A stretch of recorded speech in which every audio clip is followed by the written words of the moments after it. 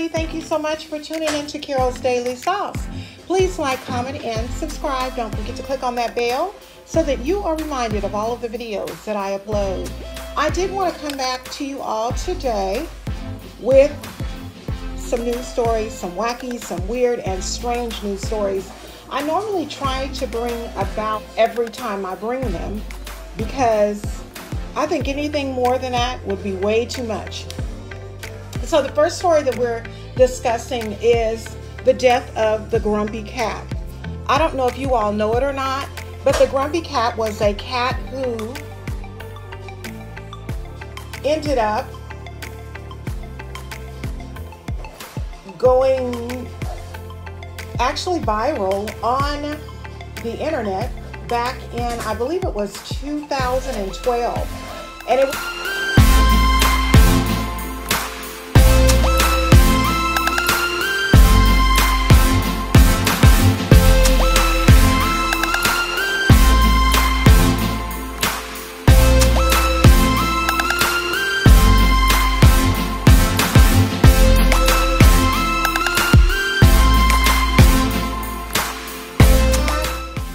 was a girl. I thought it was a boy, but it was a girl. And it was just this big cat. And every time, y'all, my eye, I stuck myself in my eye. And it is so irritated, so excuse me. I thought it was a boy because he just, see, I'm still referring to her as a boy. She just never smiled. Unfortunately, she just passed away this past Friday, November the 1st, due to complications with a urinary tract infection. As I said before, this cat gained notoriety in the social media limelight, I guess you could say, back in 2012, where she was really popular for a lot of different memes and everything. And she was known to always just have that grumpy look on her face. I will include a picture. The owner said that the cat was really a part of their family and that they will definitely miss her. She was known to millions for making them smile, even when they had a bad day. Basically, the cat got her name when she was just a year old. She had an underbite that caused her, instead of her mouth to be in a position of a smile, it was in a position of that of a frown. And so, poor little, what was her name? You know, they never said her name. I guess they wanted her to be still referred to as the grumpy cat. One thing that everybody was often reminded about when they thought of the grumpy cat is she always looked like you might feel. So we just want to keep the grumpy cat's family, you know, just lift it up. Honestly and truly, people, when they lose their animals, you guys, it is a part of the family. I mean, it's crazy. Moving on to our next story. We had a gentleman by the name of Shay Bradley. Shay was from Ireland. I speak in past tense because unfortunately Shay has passed away. But at his funeral, Shay was being lowered into the ground.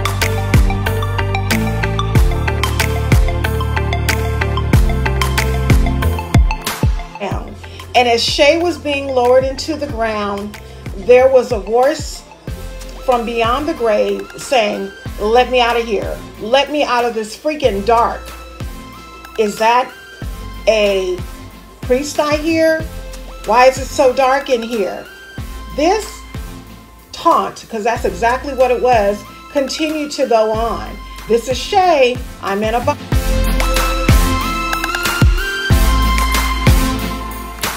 I'm in a box. Hello, hello, hello again. I just called to say goodbye. Now, I know some of you might look at that and say that that is not a very graceful way for someone to go out. But because Shay was a jokester, his family said that they knew that he was going to pass away. They knew that he had a terminal illness, and because he had that terminal illness, he wanted to be the one to have the last laugh at his funeral. Instead of his family members crying about them missing him, that in fact made them smile.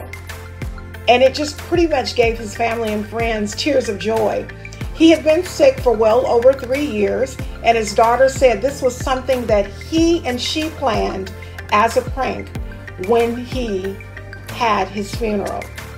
What would you guys do if you went to a funeral or a homegoing, as I usually refer to them as, and you heard somebody, as their coffin is being lowered into the ground, saying, "Help, help, get me out of here, it's dark," in the person's voice that is supposed to be deceased? I would totally and completely lose my entire mind. Yes, I would. Okay, so this particular story right here probably has to be one of the stupidest criminals that I have ever read about. Y'all, I have to search high and low a lot of times to find these stories, but when I find them, they are worth being found. There was a gentleman from Texas. He was due to get married this upcoming Saturday. Not this upcoming Saturday, but the Saturday in which this event took place. The groom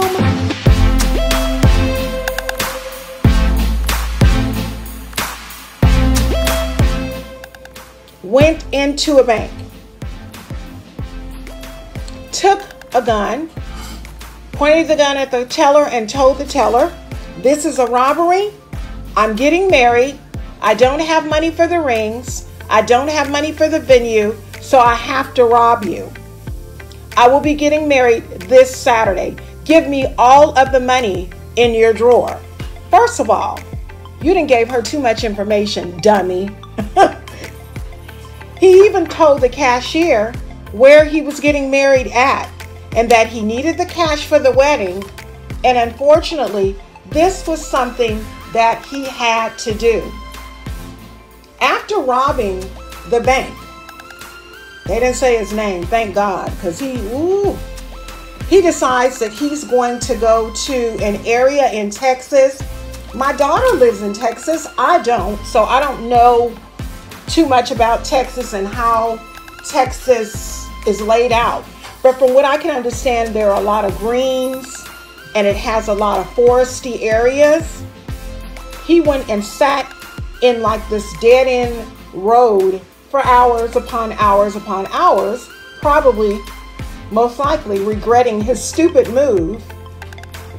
After a few hours, he received a call from his fiance indicating that, "I just seen you on a surveillance video on Facebook.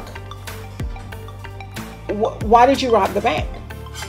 And he so stupidly told her the reason that he robbed the bank was because he couldn't pay for the venue nor for the rings. Why didn't this man talk to this woman that he was marrying?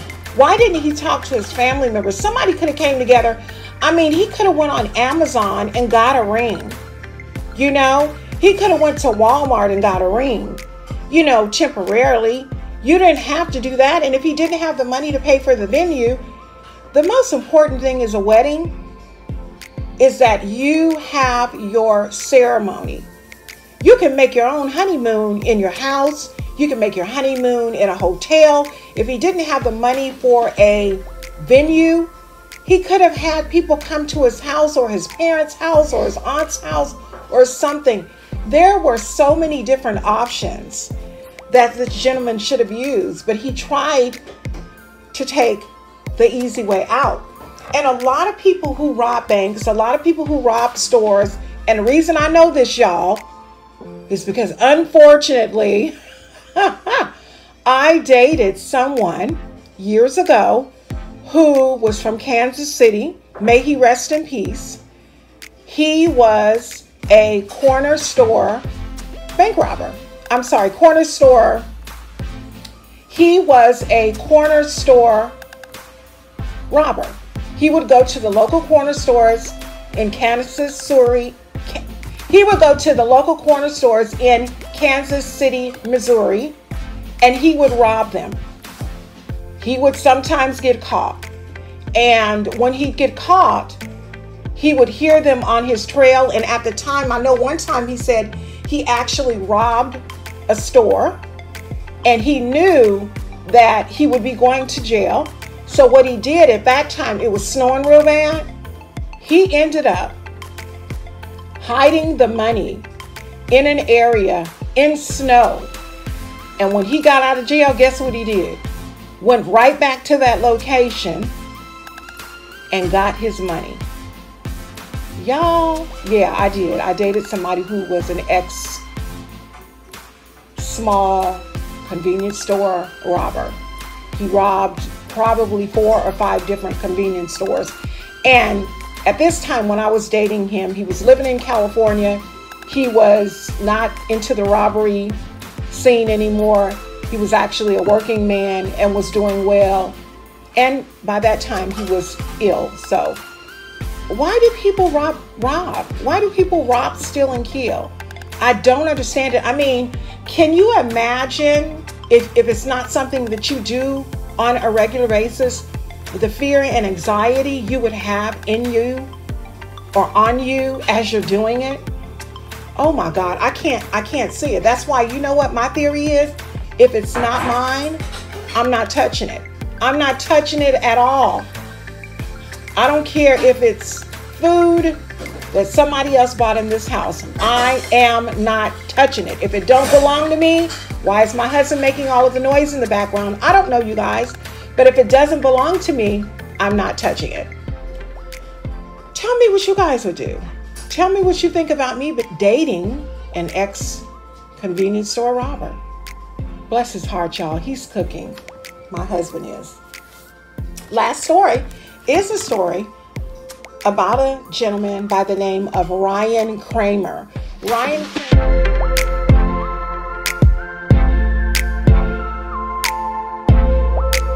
when he grew up, was a very adventurous young man. I believe by the time Ryan was 19 years old, he had graduated from college. Very intelligent young man. Ryan was also a child who did not know his father. So one day at 6 years old, Ryan decided that he was going to go to his mother and ask his mother where his father was. So he went to his mother and he said, "He's dead, right?" In the conversation he and his mother had, she said, "No, he's not dead. You are a product of sperm donorship. I had you via a sperm donor." Can you imagine being 6 or 7 years old? But with his intelligence, he was able, obviously, to grasp that. Because at the age of 7, he and his mother co-founded a registry called the Donor Sibling Registry. I'm sorry. He contacted the sperm bank at the age of 7. But in 2000, he and his mom founded a registry for donor siblings. It is a Facebook group.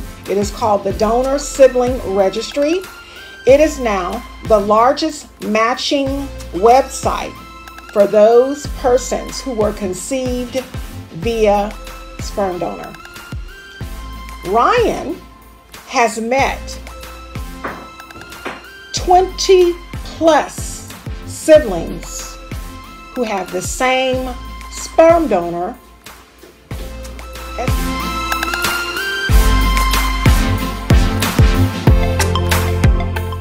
He met one sibling when he was 13 years old, and in their conversation, he could not even really hear everything that the young man was saying because he was so engrossed with the fact that the teeth looked like his and the eyebrows looked just like him. To make a long story short, he and his brother and other siblings have gotten along. A lot of them have met one another. Ryan keeps a large spreadsheet to keep track of all the siblings because they keep growing and growing and growing. They get together about twice a year. They have a reunion. They keep in touch with one another via text and phone calls and things of that nature. But they also use their Facebook group, Donor Sibling Registry, to keep in touch and help others find their sperm donor fathers. So when I found this story, I did a search of sperm donor fathers. And it seems that a lot of people have sought out to find their fathers who were sperm donors. I mean, it is a lot of stories on the internet of people who have sought out to find their fathers. And many of them have 20, 30, and 40 siblings. There is one gentleman who is a doctor. Yeah, y'all heard me. He's a doctor, and he has a load of children, have been taken to court because he was supposed to be a doctor in the sperm donor sector, but instead he was making money too. Craziness, craziness, craziness.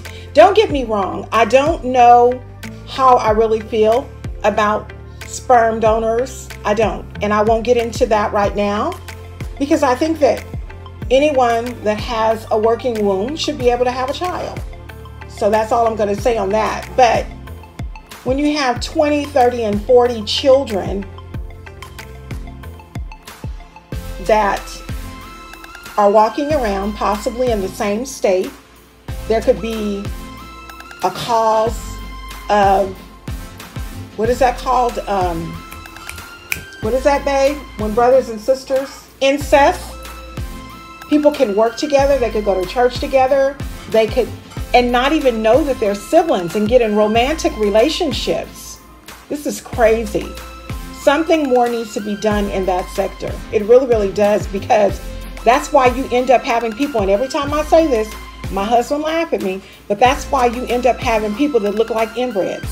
People look really, they look kind of like humans, but then they almost look like apes. Or if they don't look like apes, they look like puppies. Or if they don't look like puppies, they just look strange.